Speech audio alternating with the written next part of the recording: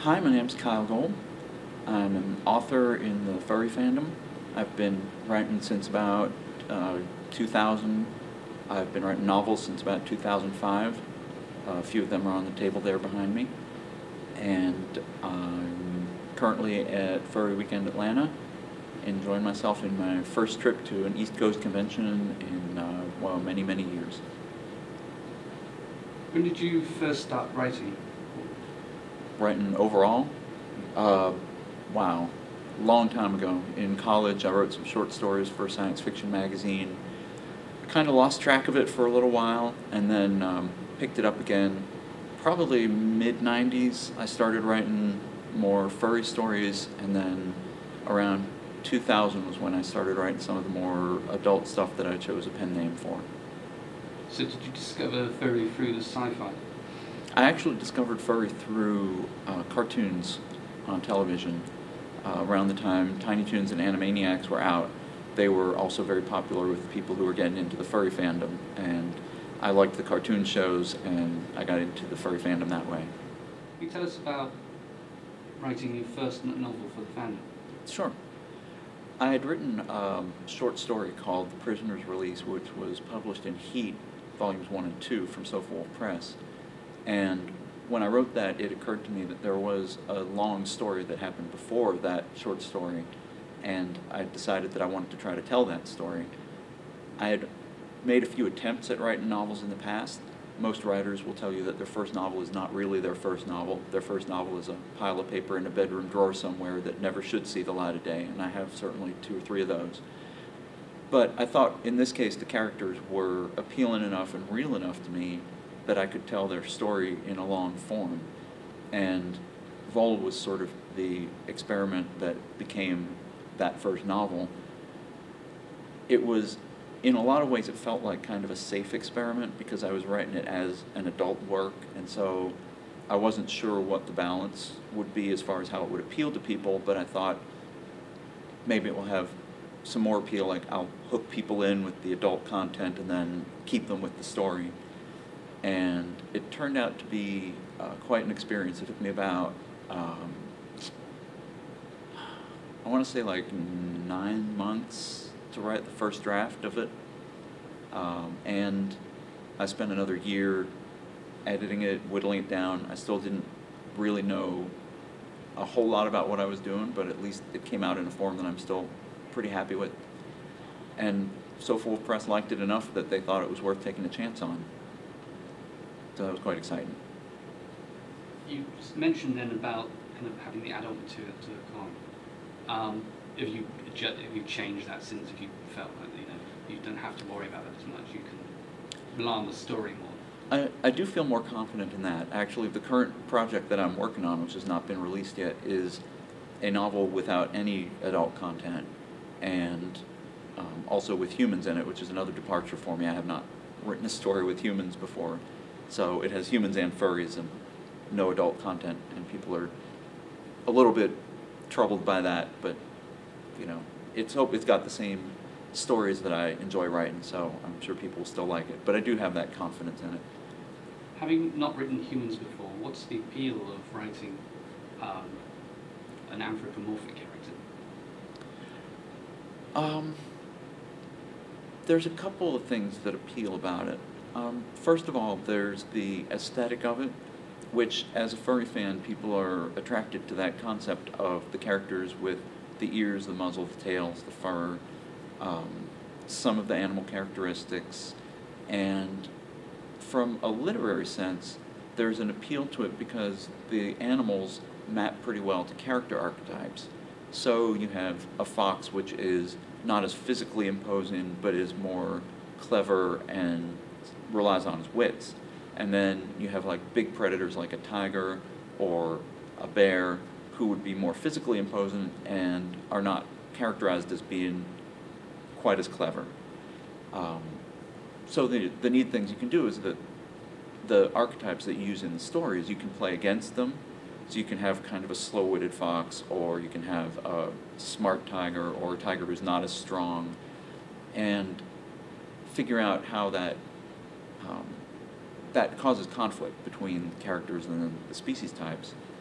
What you also do is you kind of move to the side the cultural backgrounds and cultural baggage that come with using humans.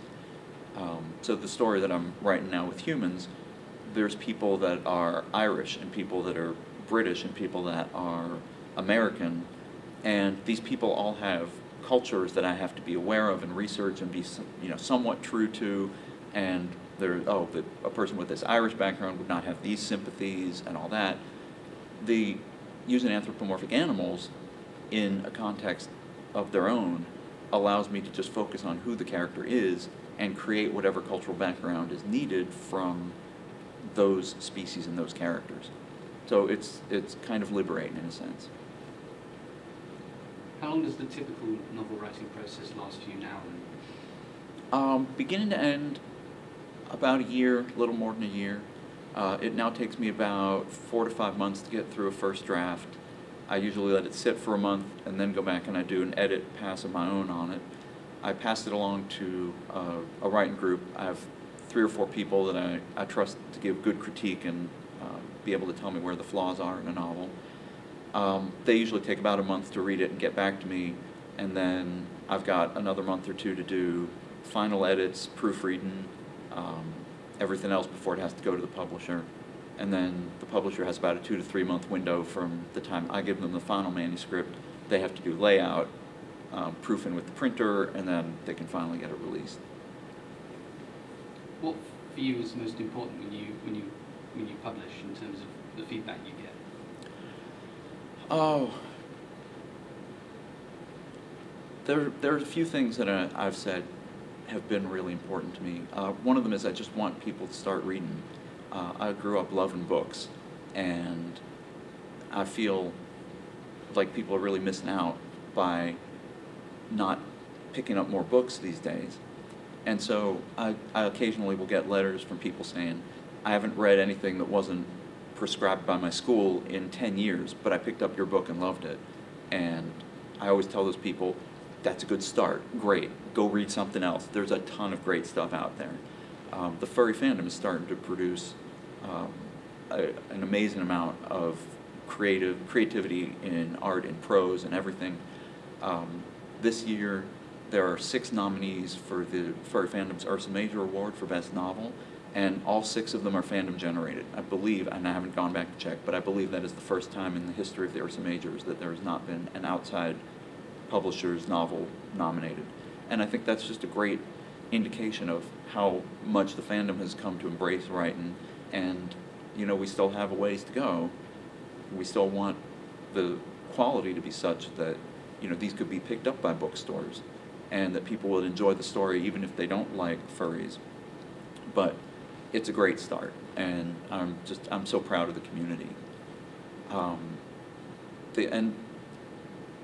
guess the thing most important to me is that people enjoy the books, enjoy the stories, keep wanting more, and that they appreciate the medium of writing as well. Would you ever attempt to try and write something that could be mass published?